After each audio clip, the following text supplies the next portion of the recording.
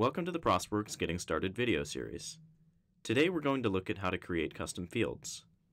Custom fields are beneficial when you have information about customers you'd like to track that is not a ProsperWorks default field.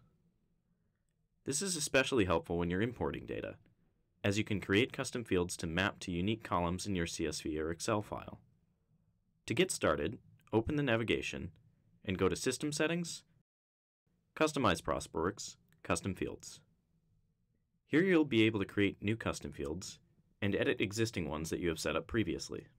ProsperWorks supports a wide variety of custom field types, so whether you need a simple text field or an actionable URL link, we've got you covered. Let's create a new custom field. We'll set the type to dropdown and name it Department. We'll also need to add the options we'd like to appear in the dropdown. And finally, set where we'd like this custom field to be visible. I'm going to set it to Contacts, Leads, Companies, and Opportunities.